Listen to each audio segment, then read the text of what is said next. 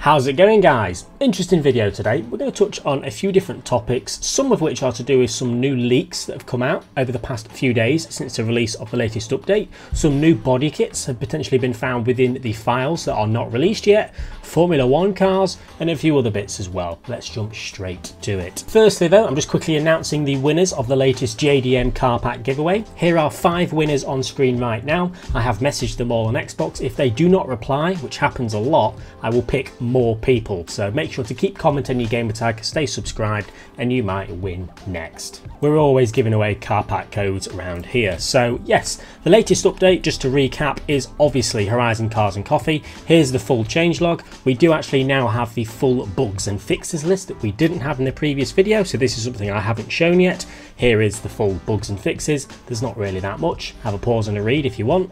Now let's get on to the exciting stuff. Now the first thing I'm going to quickly show you is the Toyota GR86 that was released in August, I think, last year, so it's quite old now. This car has been spotted in the latest Let's Go live stream with a spoiler that doesn't exist. Now this is believed to be a SARD spoiler. These guys make body kits, obviously one for the GR86, and it appears to at least be in the game in some form. However, if you were to try and apply this yourself, you can't. It's not usable in the game, but it's obviously in the game because they've shown us accidentally in the Let's Go stream here. So is this a hint that more body kits are to come, more customization is to come, maybe just for the GR86? I'm not sure. What we do know is there's obviously a body kit, or at least a wing, for the GR86 in the files not being used. And there's more. After the most recent update, in the files, they added the Nissan Stagea. I'm sure you're aware of that by now. However, what's interesting is there are more body kits and more front bumpers for this Stagea than we can actually use. We know that we can put the R34 front bumper on the Stagea, we know that. However, Nissan Stagea actually has the full Autech kit in the files. There is actually even a second Autech front bumper variation as well. This is from TGR55 over on GT Planet as usual. There are different types of front bumpers available for this particular body kit model for this car. The grey one we can see here, that is the version that is in the game. Again, it makes you wonder, why is this in the files but not available to us? Is it coming in a future update, a body kit update? We'll touch on that in a second. Or is there some kind of problem? A licensing problem perhaps? Now, certain naughty modders have actually managed to mod these body kits onto the Nissan Stagea in the game right now, just to prove that it is a thing. We can see what it looks like there, and we can see that there are actually 2 different types of the Autech front bumper in the files. We can see there's only a very small difference. It's kind of the lights and where the number plate goes is the only difference there. KelPD kindly said that these are the 1997 and the 1998 Stagea 260RS Autech bumpers. That is the difference. So yeah, not only is there a body kit for the GR86 in the files that's not being used, there is also for this brand new Nissan Stagea as well.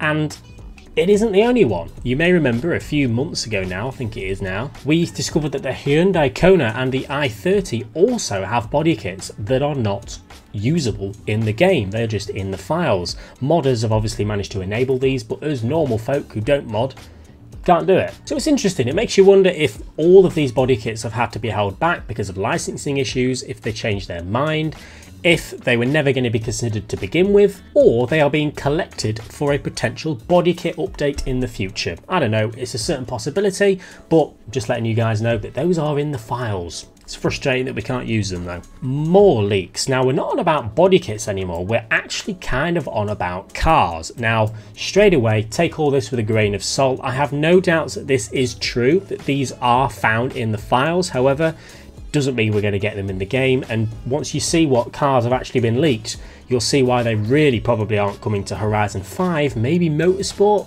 I don't know, let me show you. KelPD took another look at the suspension structure file in the Horizon 5 directory and found a few more cars that he previously missed out on. Let me talk through them now. The 2012 Ferrari F2012, that's a Formula 1 car. 2012 McLaren MP427. Formula 1 car. The 2013 Honda Fit, that's definitely not a Formula 1 car. The 2012 Subaru Impreza WRX STI. However, it's not a normal WRX STI, it's a H6 SEMA version. That's what it says in the text string. Now, I tried to Google this and look a little bit into it. This seems to be a very exclusive variant of the WRX STI that's got a custom engine in it. Couldn't really find any definitive photos of that car definitely that car, but this is what it's going to be based on, maybe a fancy version of that. The next one is the 2013 McLaren MP4-28, that's another F1 car. The 1966 Ferrari 312, another F1 car. The 2011 Ford number 43 Fiesta RS WRC, lots of people excited for that. The Ford Rally Custom 2012, the 2014 Holden Sandman, and the 1997 Toyota number 1 trophy truck. Now, it's a very bizarre selection of cars there. Some Formula 1 cars, some rally cars, just bits and bobs really. Now, these have only been spotted in sort of a text string file in the suspension structure, but it does prove that at some point this has been written and input into the files by someone over at the Forza team. Now, is it because these cars are coming to Forza Horizon 5?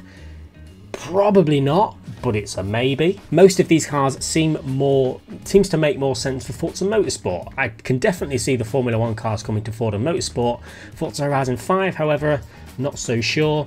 They've been found in the Forza Horizon 5 files, so we can of course consider it. He also mentions a bit further down this post that the Autech brand is also mentioned in the manufacturers in motorsport, which also makes the leak that we just spoke about earlier, the Nissan Stadia body kits, a little bit more credible.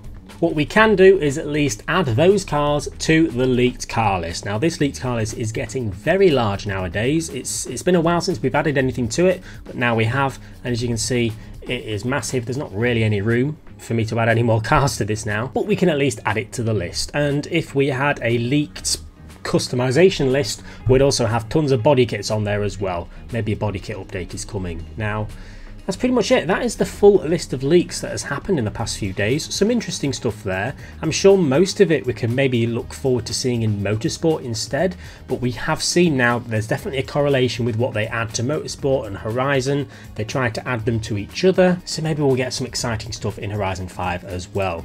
Now, one last thing to quickly touch on that I wanted to show, and that's just some statistics that Nuclear Bomb has put together in regard to all of the cars that have been added to Horizon 5 since launch. As of now, there's a total of 334 cars added to the game. That is mental. 106 have been new to Forza cars that have been paid for, 20 have been from expansions, 42 from the car pass, 44 from car packs, and 100 new to Forza cars have been free. That's a number I think we should all focus on. Since launch, yes, there have been loads of car packs and paid cars, but there's also been 100 new to Forza cars that have been free. I think that's pretty good. 128 cars have returned from prior games, 8 of which we've had to pay for. 120 of which were free. So yeah, I know we all don't like returning cars, but pretty much all of them have been for free, so whatever. Little fun fact at the bottom, Forza Horizon 5 has received more new to Forza cars since launch than Need for Speed Unbound has cars in total. Very interesting. The next update is high performance dailies. We're going to touch more on that in a few weeks when the update is closer. Maybe some of the recent leaks has something to do with that. We'll touch on that in that video. Leave a like if you've enjoyed, everyone. Subscribe if you haven't already, and I'll see you all later.